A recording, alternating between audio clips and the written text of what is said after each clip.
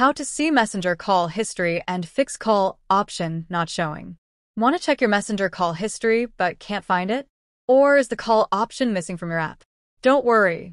In this video, I'll show you step by step how to see your Messenger call history and fix the missing call option issue. Let's get started. Part 1. Fix Messenger call option not showing. If the call option is missing, first check if your Messenger app is updated. Go to the App Store or Google Play Store, search for Messenger, and update it if available. Sometimes, a weak internet connection can cause Messenger features to disappear. Try switching between Wi-Fi and mobile data, then restart the app. Messenger needs permission to make calls. Go to your phone settings, find Messenger under Apps, and ensure microphone and camera permissions are enabled.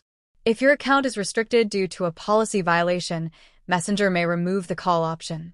Check your account settings or visit the Facebook Help Center for more details. Part 2. How to see Messenger call history. First, open the Messenger app on your phone and make sure you're logged into your account. Now, tap on the Calls tab at the bottom of your screen. Here, you'll find a list of all your recent Messenger calls, including missed, outgoing, and incoming calls. If you need more details about a call, simply tap on it. You'll see the exact time and duration of the call. You can also find your call history inside individual chats. Just open a conversation and scroll up to find past calls.